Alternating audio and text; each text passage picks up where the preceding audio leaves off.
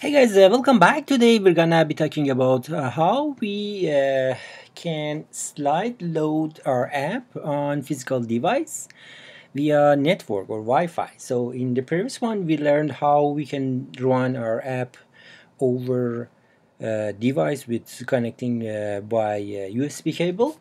But this time we will learn something pretty new from Apple that we can even run our app with wireless. Of course, it's going to be a little bit slower, but it's going to be awesome to don't need a cable.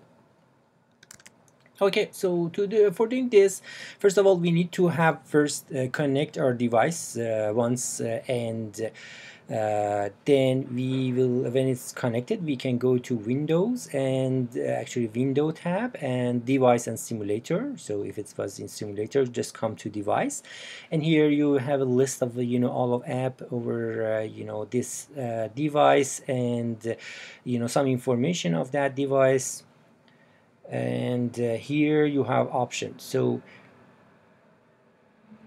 you need to check mark this one, connect via network. That's it. So just check mark this and close this. Now even in normal situation, if I without checking that one, if I disconnect my iPad, then this will be disappeared. But now I'm gonna disconnect it, and still I have my iPad as a target for my Xcode. So if you come to product destination, you still will see that you have iPad as a target. So now just easy, you just run your app and you will have it. Of course, you know that you need to add a account to be able to doing this, but you don't have to pay for that.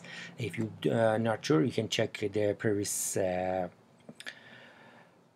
video about this. That's it. I hope I hope you like this video and enjoyed. If you have any question, please ask in comments. I will be more than happy to help. Also, don't forget to be subscribed to receive this kind of videos, and have a good one. Bye bye.